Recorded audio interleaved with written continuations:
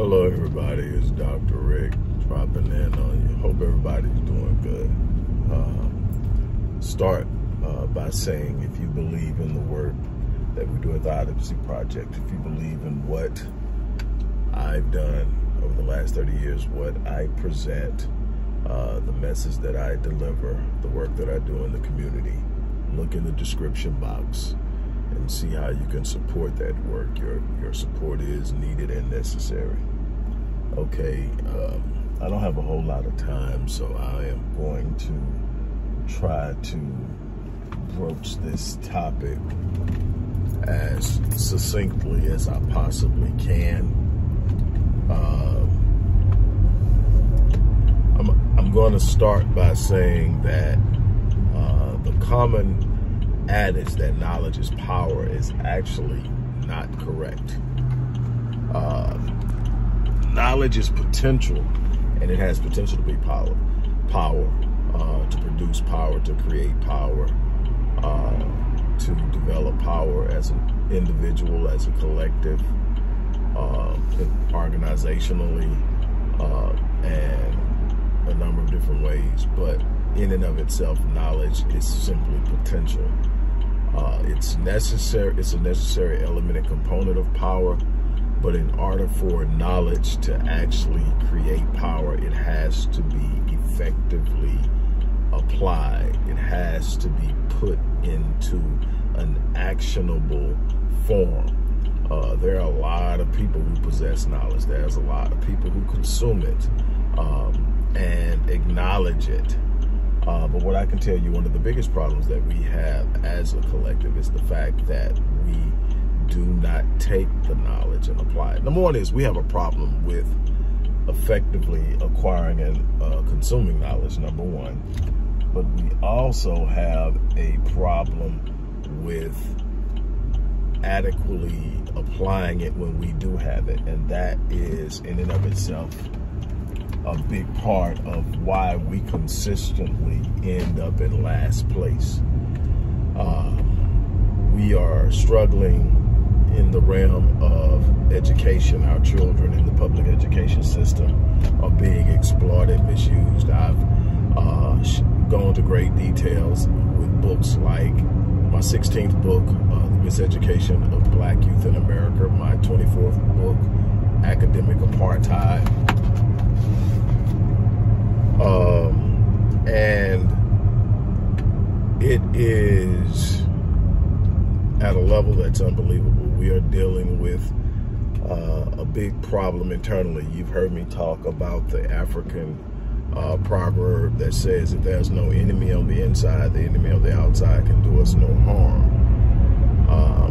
The enemy on the outside is our greatest problem. Yes, we have a problem with police brutality. We have a problem with discrimination. We have a problem with mass incarceration. We have a problem with political exploitation, and I can go on and on in the ways that we're struggling. We are in last place in every socioeconomic category worth measuring. And it's by design. It's literally engineered that way. And because we don't take the knowledge that we are given, and we don't apply it, and we don't give it the level of importance it needs, we have fewer and fewer people really truly seeking it. We have fewer and fewer people that are willing to invest their life's work, their hard energy, effort, time, and resources into procuring this information, processing this information, and ultimately disseminating it in some form, because it's not given value, it's not respected. We often malign our scholars, our intellectuals. We often dismiss them. We look for ways to discredit them. We do everything we can against our own. If we put half the energy into taking what is given to us, or going out and spending energy, effort, and time and finding it ourselves, if we give that type of energy and commitment and focus to developing ourselves and becoming collaborative and our energy and our efforts instead of competitive, there's absolutely nothing that can stop us. But because we don't, we end up in last place. We have some brilliant children, but they are being bombarded by messages that misdirect them, that challenges a sense of who they are. So we deal with a massive identity crisis. That's why I'm always pushing proper socialization. Why? Because our children are struggling with who they are. They're struggling with their identity. They're struggling and searching for what they are, who they are, and it is problematic. And unfortunately, we don't look at it. I have spent decades analyzing data, peer reviewing research, conducting my own research, and then through books, through articles, through published work, academically, through lectures, through workshops, through thousands of videos posted all over social media, I've disseminated my findings. You're not going to find people who can effectively and from an informative perspective challenge it, because I put in the work. What I'm talking about, I know. And what I'm telling you, the things that we're putting forth work. Now, here's the problem. Anything that works will not get the major backing of any part of the power structure. Why? Because the power structure benefits from our failures. The power structure benefits from our impotence. The power structure benefits from us not knowing who we are. Can we literally make a massive impact as a nation on poverty, on homelessness, on all these things we see? Absolutely. But that doesn't benefit the wealthy elite. There's a purpose for the lower class. Dr. Anderson told us that we were going to become a permanent underclass if we weren't careful. And we're doing everything in our power to be that. And then we will do what we always do, get into an emotional fit and complain about what's going on instead of taking the necessary action to change it. One of the things that my grandfather did with me at an early age, rearing me, is he didn't allow me to come to him complaining. The first question out of his mouth was, okay, what have you done to this point? I had to make an effort to solve my problem before I brought it to him. And if I couldn't solve it, then I would bring it to him and we would work on it together, but I had to still participate.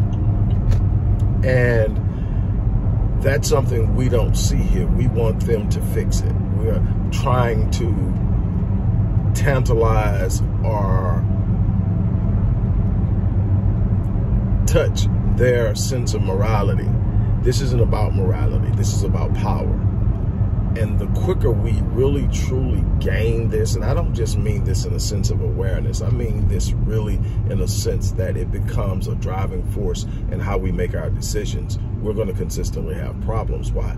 Because until we realize the only people that are going to change our situation is us, we will continuously be frustrated, disappointed, and manipulated. Because when you're expecting someone else to fix a problem that's extremely intensively problematic for you, you're easily manipulated by anybody that tells you they have the solution. Now, it's awesome if they actually have the solution and they're actually going to work on getting that, but all they're doing is getting something from you while giving you nothing, further frustrating you, further creating a sense of helplessness. In psychology, we call this learned helplessness. And a generation that's watching us look helpless ends up suffering for what we call vicarious learned helplessness, meaning they haven't even tried. They're just looking at us and saying, it can't be done. I'm watching them. It doesn't work. We're doomed. And we have a fatalist mindset in a lot of these different ways. And we are going to have to overcome that. We're going to have to develop a passion for knowledge, but also a passion for engagement and application. We're going to have to get from behind our computers and our devices. We're going to have to put boots on the ground. We're going to have to do what they did. While I disagree with a lot of the philosophies of the civil rights movement, the one thing they did is they had a system, they had a structure. There were those who were out, boots on the ground. There were those who were funding the boots on the ground. There were so many different things and so many different elements and components.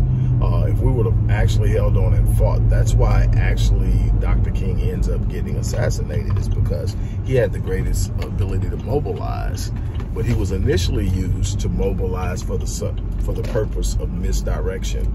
You know, hey, we're going to integrate. We're going to be a part of them. We're fighting to make them take our money. We're fighting to literally fund their economy. And we have become a group of people who literally fund our own demise. We finance our own demise by spending billions upon billions upon billions of dollars annually into the very economy of the people we say are oppressing us. And we actually expect a different result. Instead of taking that money and saying, how can we fix ourselves? How can we create our own credit unions and banks? How can we finance our own residential development, business development, educational programs and institutions? How can we create our own businesses so that we can not only build and own our own wealth, but also offer opportunities to the underserved, the underemployed, and the unemployed within our ranks? That's our responsibility. That's a capacity we once had in many different areas, and as late as the early 60s. And we have declined. We look good. We know how to go out and get the symbols of success, but we don't own the wealth, so we don't own the power.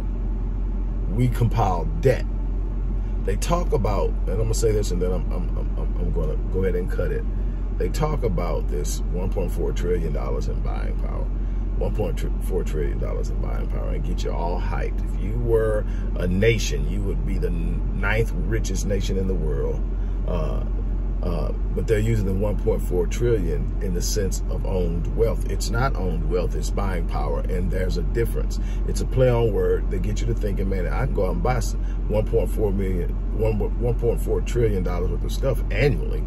We've got 1.4. No, what you have is the vast majority of that buying power. It's credit. What does that mean? We hold the capacity to accumulate massive amounts of debt, which we have done. And that debt is actually what's driving a significant part of the economy, because we are in a debt-based economy. The dollar isn't backed by anything of value. It's backed by debt. They need us to spend in order for the dollar to remain viable. And so they're constantly pushing, and they need us to have that consumer mindset. We're not investing in ourselves. We're not building for ourselves. We are literally financing our own demise in so many different ways. So my challenge is, we need to continue to consume knowledge, but we need to apply knowledge. We need to invest in ourselves. We need to invest in programs. We need to invest in academic, educational, residential, business, and so much more. And we need to start quickly. They have already implemented, and I warned you about this over 10 years ago. They have already implemented and are massively quickly replacing us with Latinos and further making us irrelevant. And imagine what happens when they don't need us in that way. So on that note, look, I'm gonna get ready to get out of here. And again, if you believe in what we're doing, support our work. On that note, we've got work to do. Take care. I'm out.